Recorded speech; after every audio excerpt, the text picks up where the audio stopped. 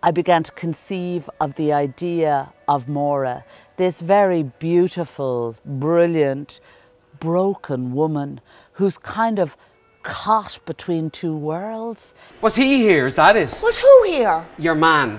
Your man? Martin. Oh, Martin. It's extremely well written, extremely well observed by Deirdre Kinahan.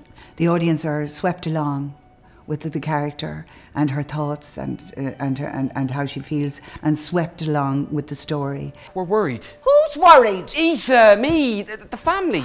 Well, you don't need to be worried. Worry about yourselves, why don't you? You're the ones that need worrying about, so there's not one of you can manage a marriage. What? Yes, Mel is the youngest son of Maura, and I always feel like he's a character caught kind of between two worlds. He's a product of, like, he's an openly gay, happily married man, and feels like he's, you know, he represents a very modern Ireland. Sex has always been a means to an end, foisted on me when I didn't want it, or offered for a bit of peace.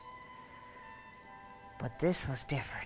Just a shock is all. Shock? Shock? What's a shock? You smoking. Well, things must be fierce dull down in that town if a woman having a cigarette on her birthday can be considered a shock. Is in some ways very Irish, but it's definitely a very universal story as well. Yeah.